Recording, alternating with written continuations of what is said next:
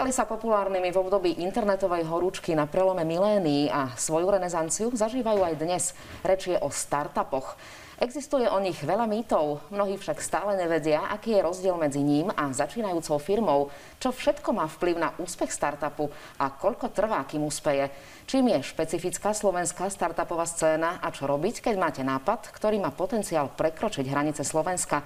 Odpovediami moji hostia tými sú Michaela Královičová a Filip Orth zo spoločnosti Wanderer Capital. Prajem vám pekný večer, vítajte v štúdiu TA3. Dobrý deň. Som rada, že ste prišli, pretože tému, ktorú dnes budeme rozoberať, je veľmi zaujímavá. Budeme hovoriť o startupoch, ale kým začneme, tak naozaj, tak by som sa vás rada opýtala, že čo to ten startup presne je, pretože mnohým, napriek tomu, že poznajú tento pojem, stále nie je jasné, aký je rozdiel medzi začínajúcim podnikaním, začínajúcou firmou a startupom. Michaela.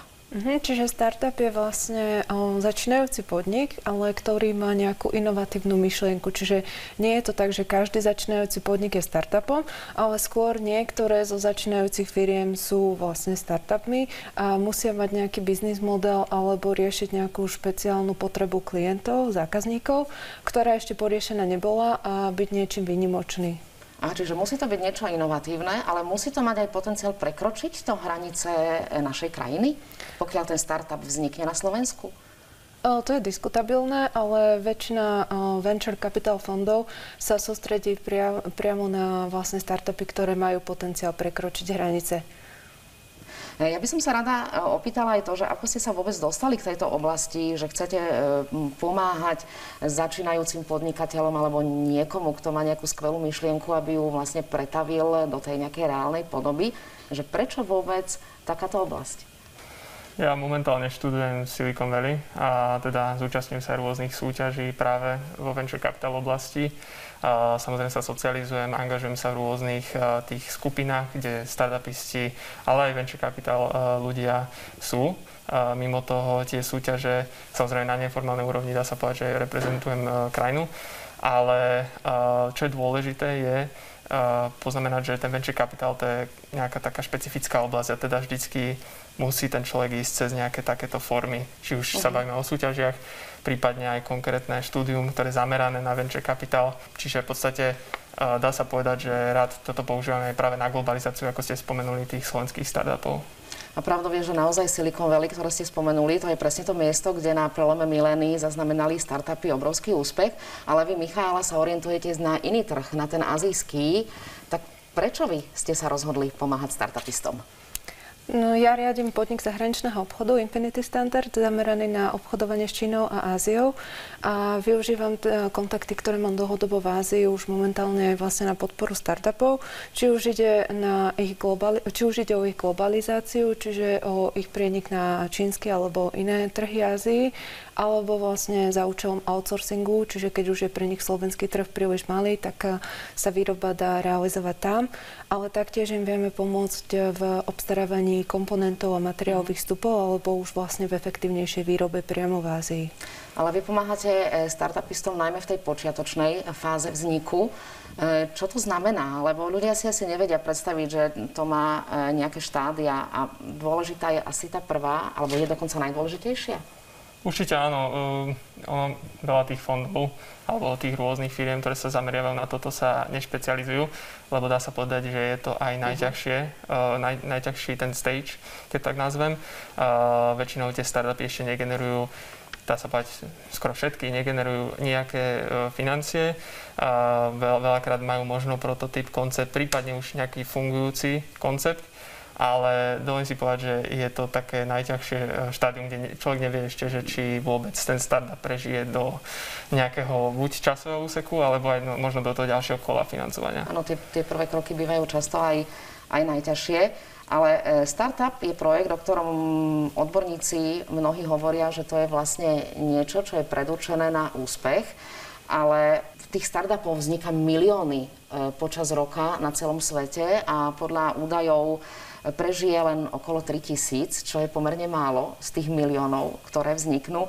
Vy viete posúdiť, keď k vám niekto príde s nejakou myšlienkou, že toto je niečo, čo má šancu a potenciál byť úspešné? Cítite to nejakým spôsobom? Keď sa rozhodujeme o tom, do ktorého startupu investujeme, vždycky posudzujeme veci na základe reálnych biznis plánov. Čiže nerozhodujeme sa pocitovo, potrebujeme, aby ten startup mal identifikovaný trh, identifikovaných zákazníkov, tiež urobenú analýzu konkurencie a potrebujeme aspoň nejaký trojročný plán príjmov, výdavkov, očakávanej ziskovosti, musia mať biznis model a musia reálne riešiť nejakú potrebu toho trhu, ktorý idú obsluhovať. Čiže nie je to tak, že niekto má len nejakú myšlienku a o vás počuje, že pomáhate týmto rozbiehajúcim startupom, príde, takýto mám nápad a vy ho nasmerujete. Musí už proste niečo aj priniesť na papieri, niečo musí mať vlastne hotové. Jednoznačne. Tam ako to spomínate, veľakrát sa potýkam aj s tým, že sú tam rôzne kamene úrazu, kedy ten startup nemá dostatočné, aj keď sa nachádza v počiatočnom štádiu, musí už mať, ako pani Královičová spomenula, nejaké materiály, ktoré podporujú to, že si urobili dostatočný kvázi due diligence, čo znamená, že majú nejaký rešerš ohľadom trhu, či už je to produkt alebo servis. Takisto musia mať nejakým spôsobom overené, či tam je ten vôbec trh. A mimo toho mať aj nejaký finančný model, plán, jednoducho normálny biznis model fungujúci a nevymyslený len tak s nejakou reálnou funkcionálnosťou do budúcna. A v čom vidíte najväčší potenciál, respektíve ktorým nejakým sektorom sa venujete? Keď to tak zovšeobecníme, tak disruptív, to znamená, že sektory, ktoré sa transformujú z tradičného na nejaký moderný, čiže napríklad v rámci finančníctva fintech, v rámci medicíny medtech, SAS. Toto sú také samozrejme hlavné oblasti, ktoré majú aj potenciál v zahraničí, kde vieme pomôcť tým startupom expandovať, ale nie sme samozrejme vyslovene iba fokusovaní na tieto tri. S tými máme skúsenosti, samozrejme nám sa hlavne jedná o to, že chceme pomôcť startupom, ktoré sú v tých počiatočných štádiách, kde potrebujú najväčšiu pomoc, ktoré konec koncov aj transformujú tú krajinu ako napríklad Slovensko, aby sa ďalej postupovalo naďalej ako vzdelanostná ekonomika. Áno, vy v podstate pomáhate teda tým startupistom, aby sa rozbehli. Vy im nejakým spôsobom aj ponúknete kapitál, ktorý na to samozrejme potrebujú. Sú potrební určite aj investori a vy pracujete teda, ako sme už spomenuli, azijský trh a vlastne Silicon Valley, čiže Spojené štáty. Ale to sú dva úplne iné trhy, minimálne mentalitou ľudí, ktorí tam žijú alebo podnikajú. Tak keby sme to mali nejakým spôsobom porovnať, tú Áziu a tie Spojené štáty, sú tam nejaké rozdiely možno pri rokovaní s tými ľuďmi? Skúste. Americký a čínsky alebo azijský startupový trh sa veľmi líšia. Startupy ako také, ako pojem a venture capital sú v Ázii relatívne novým pojmom, pretože som sa všetko začalo otvárať až v 80. rokoch a reálne startupy začali vznikať až na prelome tohto tisícročia. Čiže je tam obrovská konkurencia a dosť sa navzájom kopírujú. Veľa startupov, ktoré v Ázii existujú, sú vlastne kopia amerických startupov, ale samozrejme už prichádzajú aj s inovatívnymi myšlienkami a je tam obrovská konkurencia. A je to niekde jednoduchšie? Alebo teda, kde je to jednoduchšie? V Ázii alebo v Amerike? Či to je jedno? V Ázii je jednoduchšie získať kapitál, pretože je tam veľmi veľa bohatých investorov, ktorí sú ochotní financovať v podstate čokoľvek, kde vidia akúkoľvek možnosť zarobiť. A myslím, že už na tom americkom trhu, tak Silicon Valley majú tí investori viac skúseností a rozhodujú sa na základe štandardných modelov, čiže sú prísnejší, čo sa týka tých investícií. A čo naša slovenská startupová scéna? Máme vôbec nejakú? A ak hej, čím je špecifická? Povedali sme, že áno, je. Donedávna myslíme si, že bola podcenená.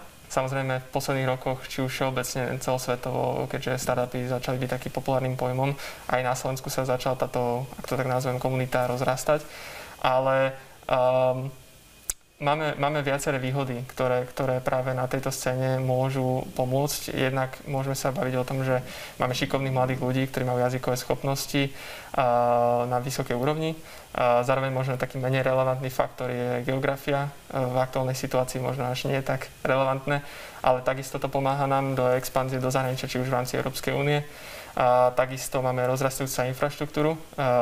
V posledných rokoch vidíme veľký nárast rôznych inkubátorov, akcelerátorov, či už coworking priestorov, ale aj finančné podpory napríklad z EÚ, ale aj priamo od Slovenska.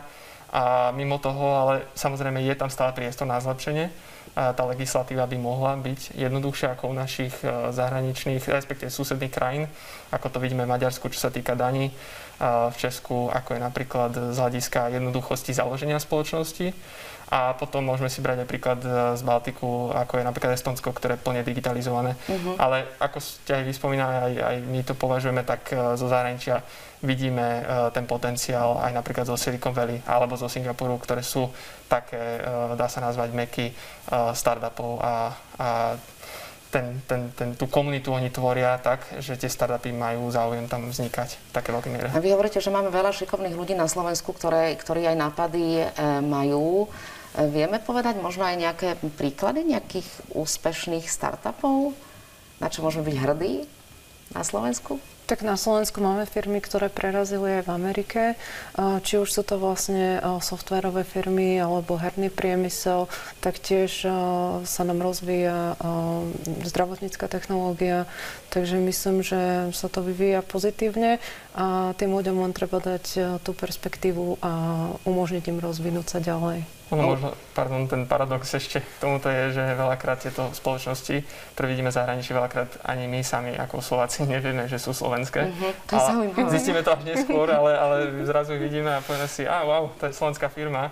Takže možno aj z toho hľadiska veľakrát ľudia to nevidujú, ale... Čiže pri tých startupoch ako by sa stierali hranice jednotlivých krajín, že tam to už vlastne ani nie je tak dôležité, že odkiaľ pochádzate, dôležité je, že čo ste vytvorili a či je to úspešné. No ale na rozbeh takéhoto projektu, ktorý aj má potenciál byť úspešný, je treba samozrejme financie, treba kapitál. Ale teraz máme takú ťažšiu dobu, žijeme už rok, máme pandémiu a možno aj tí investori sú takí opatrnejší, čiže možno bude ťažšie získať nejaké peniaze na rozbeh nejakého projektu. Myslíte si, že sa vôbec oplatí byť ešte kreatívny v tejto dobe? Čo by ste ukázali podnikateľom, alebo ľuďom, ktorí majú nejaké dobré nápady? No samozrejme, kreatívnym sa vždycky oplatí byť a práve, že v tých ťažkých dobách, keď všetci sedia doma a ako keby tak klesajú na mysli, tak tí, ktorí budú inovatívni teraz, tak akurát sa rýchlejšie dokážu presadiť. A ono, kapitál na startupy vždycky bude, pretože on nie je cyklický. Rozvíjať spoločnosť treba vždycky a bez ohľadu na to, či je kríza alebo nie. Dôležité je nachádzať riešenia alebo prichádzať s riešeniami ako startup, ktoré riešia aktuálne problémy a nevytvárajú si vlastné problémy, ktoré chcú riešiť. A čo vy ako firma ponúkate iné možno ako ostatní, ktorí sa venujú podobnej veci? Tak možno takou samozrejmosťou, to sú také, by som povedal, 4 základné piliere, ale samozrejmosťou je teda z hľadiska investície do daného startupu. Zameriavame sa teda na prvopočiatočné štádium, ale sme otvorenými aj ďalšími kolami, či už napríklad formou syndikovanej investície, kde komunikujeme aj s ostatnými fondami, či už v rámci Slovenska alebo zahraničí. Následne robíme aj nejakým spôsobom pomoc alebo podporu pri expanzii alebo škálovaní, čiže ten startup má potenciál, chce ísť ďalej do zahraničia a my máme tie informácie a tú pomoc, ktorú vieme dodať na to, aby ďalej pokračovali. A zároveň robíme aj štandardný consulting v rámci akokoľvek oblasti. Či už zase môže to spájať sa aj s expanziou, môže to byť aj predajné kanály, kde im vieme pomôcť, lebo tá distribúcia nie je veľmi dôležitá, či sa bavíme o produkte alebo servise.